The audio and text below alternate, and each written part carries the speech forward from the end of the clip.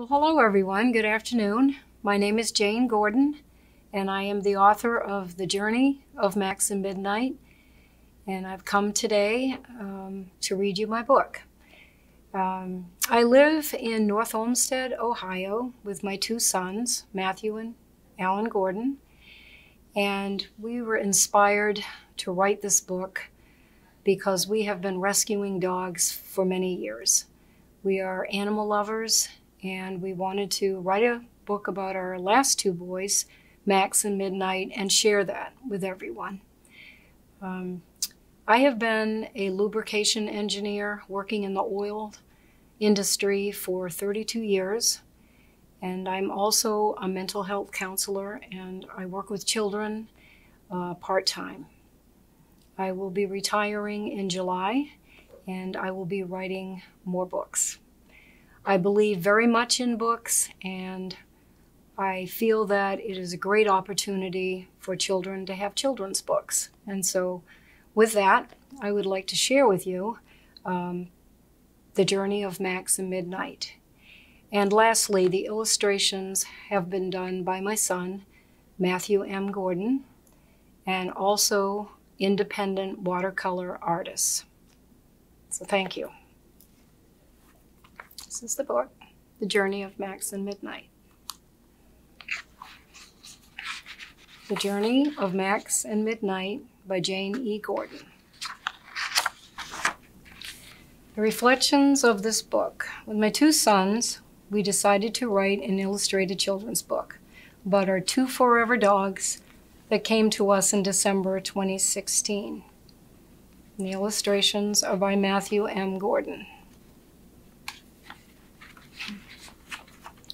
All right.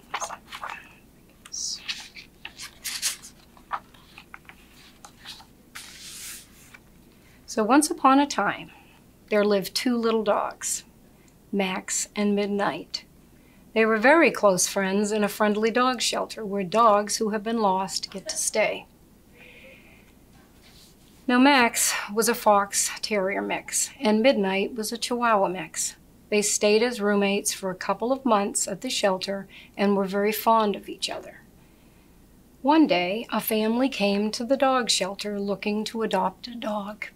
The family had a mom and two sons, and they had just recently lost their dog of many years to heart failure.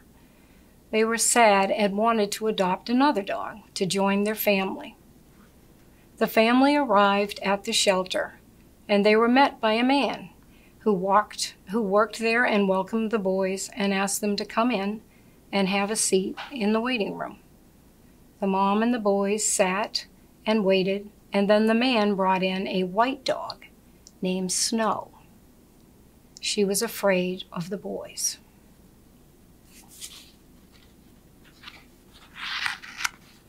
The mom said, "I think we need to look at some other dogs." So the man went out and brought in two other little dogs. One of the dogs was all black with big brown eyes, and his name was Midnight.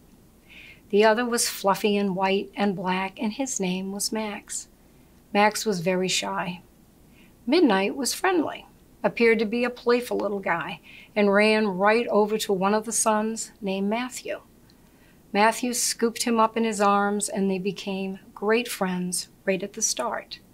Max was running around the room and seemed happy, but still very cautious and shy. He wanted a treat, so the man brought out some dog treats, and then Max warmed up a little to the mom and came close to her side. She patted him, and he snuggled a little closer. Max needed to be loved. Max was just very cautious of new people.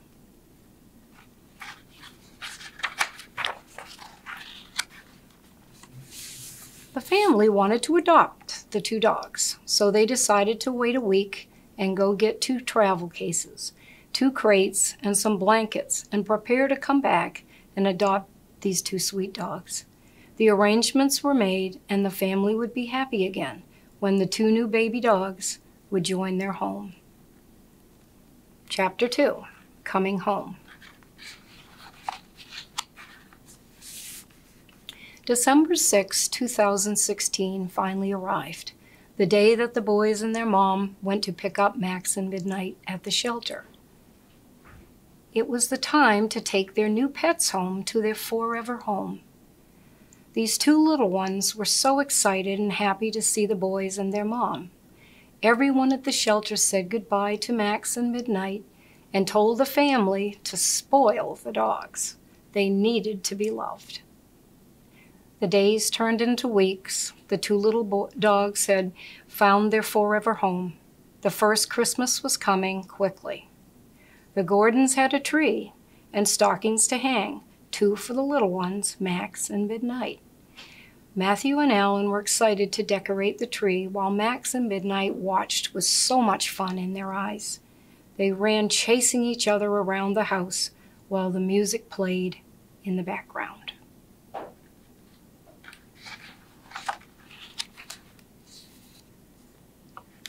At night, the family watched movies, and the two little dogs would climb up and sit on Mom's lap, and on the lap of Matthew. Alan played games with the dogs, the dog toys, and Alan walked Max and Midnight often with Mom. And there they are with their harnesses.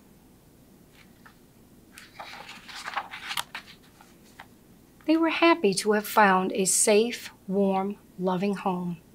Alan loved the dog kisses. He held Max tight and snuggled with him often.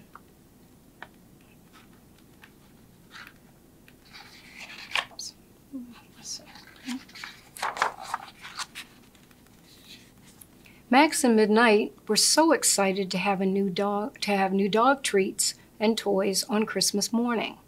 The big boys opened their gifts and the family celebrated with joy.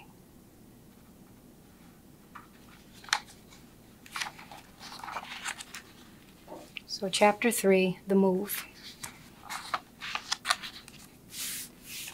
After living with the family for 2 years, the Gordons moved from Florida, where it was very warm, to Ohio. Max and Midnight were to discover a big change. They would enjoy cooler temperatures and learn about the 4 seasons and see something called snow. Max had plenty of fur, so he adapted better to the cold temperatures and wintry nights while on their walks with Mama than Midnight did. Mom bought them 2 new red sweaters to wear in the cold. They loved their new sweaters and new harnesses. Mom and the boys walked the 2 little dogs once or twice per day. Getting exercise is very important in a dog's life, as well as in the humans' lives. There's their sweaters. Chapter 4, Life in Ohio.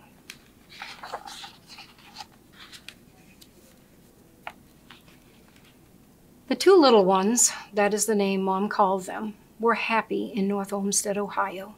They had a fantastic dog door and a new vinyl fence to their fun yard, so that they could go out and come into the new home any time they wanted to.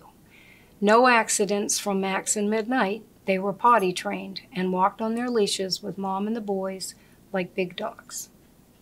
They loved their new family and their new home. Mom took them to the park often to walk, and they loved taking rides in the car with the family. There they are.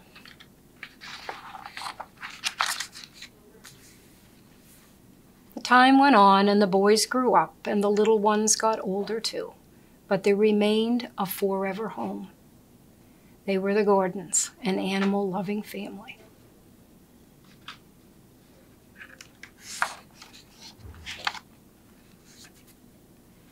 So if you are thinking about getting a dog, consider a safe, loving rescue.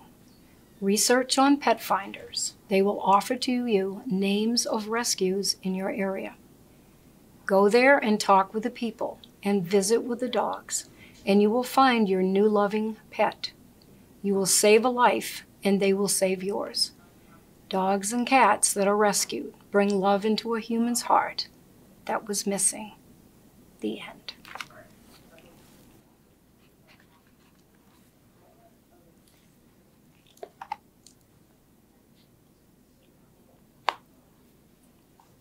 Thank you for coming. I really appreciate it.